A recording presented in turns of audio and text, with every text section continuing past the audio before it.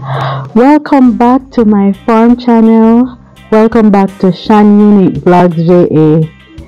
So this morning we're going to be picking some sorrel. The gentleman that works for me, he himself and hubby is going to be doing some grass in the time, mulching it to keep it cool and to also prevent the weeds from going up fast or too fast. So they're going to be mulching the thyme, and I will be picking sorrel to make some sorrel juice. Ringing in the season early with some sorrel juice. The melon didn't work out. All of the melon them spoil. Everything in the ground spoil. So both the breeze off of the sea, along with the heavy rain, consistent rainfalls, and everything mixed up. A whole lot of different natural elements of nature cause the melon not to come forth. But I'm going to be trying one this morning. Alright, so this is the melon that I'm going to be taste testing. It's small. All of them come small. But I think this is about, say, a 5-pound melon or 4 pounds. Yeah. But as you can see, inside is pink. Because the melon I'm not getting enough sunshine, and it's the sun that makes inside the melon red. So it wasn't getting a lot of sunshine. Top of that, it was getting too much rain, which you see that breeze that came with tropical storm Raphael, it damaged a whole lot of farm, and mine was one of them. So, all I have to do is count my losses with the melon and move on. Now we're trying to get the thyme in order so we can make back something from what we spend. When I bought the thyme to plant, it was $600 per pound. So I'm going to have to save time out of what I have now to replant and go further down in the melon, onto where we had the melon. That's where we're gonna continue with the thyme. Yeah, so I'm picking some sorrel, guys, because these sorrel fit up and I don't want them to spoil.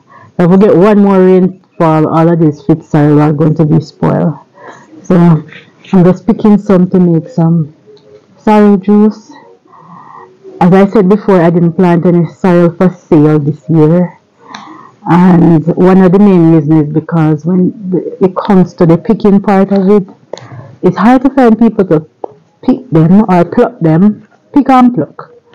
Well, we can pick, but the plucking part of it, we don't have the time to do the plucking part of it. And to get somebody to pluck it, you gotta pay them by the pound. And it costs when you add up everything, and what you get out of actually the sorrel itself, some of the times work out. So working with Mr. Earl Daly to get one of those sorrel plucker machine that he said he made. But this little sorrel that I'm picking this morning, I'm going to be using typical umbrella stick. I have something similar to an umbrella stick that I used to float them. So that's what I'm going to be using. And I have my umbrella here that we used to pluck it. As you can see, this is the bottom of the umbrella handle. A friend of mine is putting together a sorrel plucker machine. So it will be more easy for me when I plant my sorrel to get it plucked and dried. This year I only planted sorrel for home and family. No sorrel to sell this year, and the big sorrel farmer in my area and the big sorrel farmers in my area, they say that, like everybody else, the rain and the breeze give the sorrel a beating, so One of them lost over 500 pounds of sorrel rotten in the ground in their farm.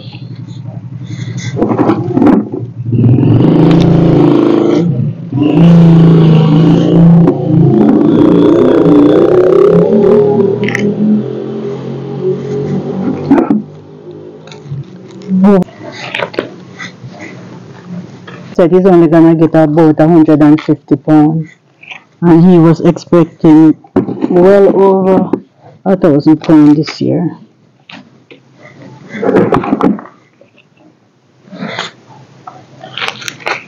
And this is organically grown sorrel. No fertilizer, no spray. Even though I use organic fertilizer, I still didn't use it because it wasn't for mass production. As I said, it's just for family and myself.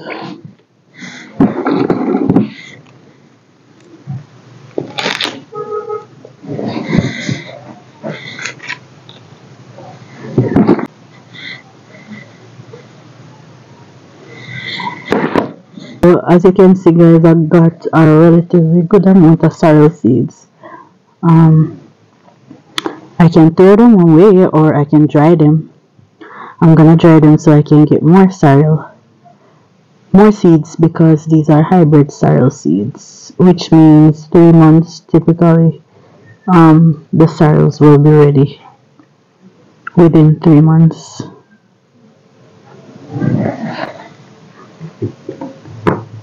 And this is the sorrel.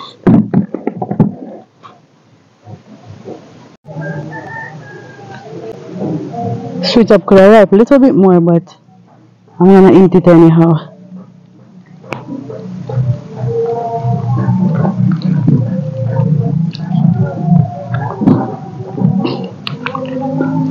I ate one the other day, and trust me, it was so fresh because of the excess rain that we've been getting.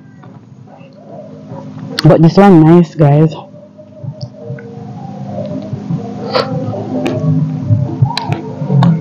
This one actually tastes good.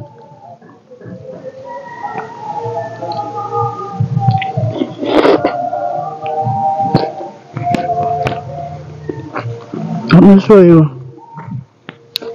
the inside. Sweet. If you have diabetes and everything there, high blood sugar, can't eat that sweet stuff in the morning. It's too sweet.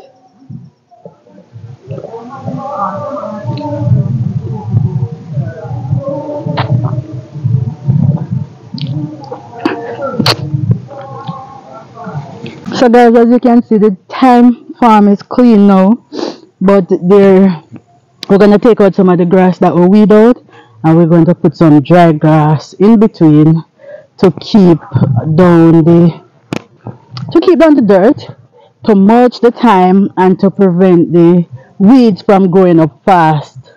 So that's what we're gonna do this morning. Well, my hubby's going to be doing it along with the gentleman who's actually my cousin that works with me sometimes. So them are gonna do that part while I will be making some sorrel juice, a lovely cocoa. These are some cocoa plants.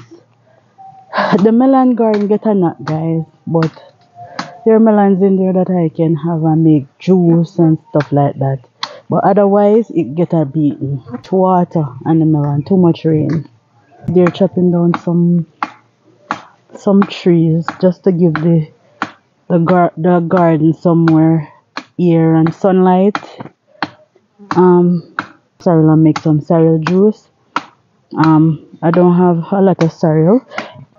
I'm going to be planting sorrel soon, but the land needs to clean down. It's under pure bush. But this morning we're gonna make some sorrel juice. I don't know how you guys do your sorrel. Let me know. Some people boil the sorrel and some people draw the sorrel. I do both. Sometimes I boil, sometimes I draw. But they say not to boil, it's better to draw. But I find when I boil it, the sorrel is rich. It's just so rich. Some people say them dry it and them get it rich same way, but you know, it's just my personal feelings about the sorrel and what works for me. So just do what works for you, right? Alright, so I'm going to be getting some. Thank you guys so much for watching. I hope you enjoyed today's video. And remember, if you haven't subscribed as yet, to like, share, and subscribe to my vlog channel. Thanks for making it Shine Unique Vlogs. JA.